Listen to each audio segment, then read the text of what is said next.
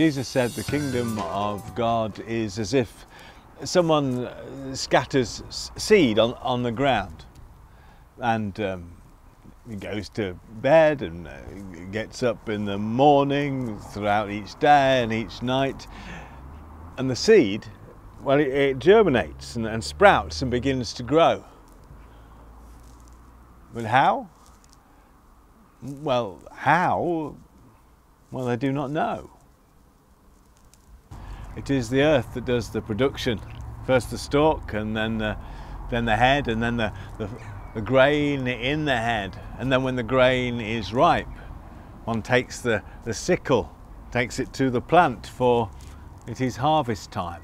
He also said, with what shall we compare the kingdom of God? What story shall we use for it?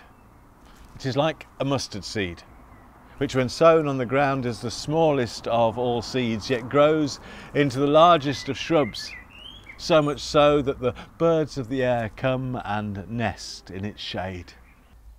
With many such stories, Jesus spoke to those who were able to hear it. He never spoke to them without using these stories. And afterwards, in private, he explained them to his disciples.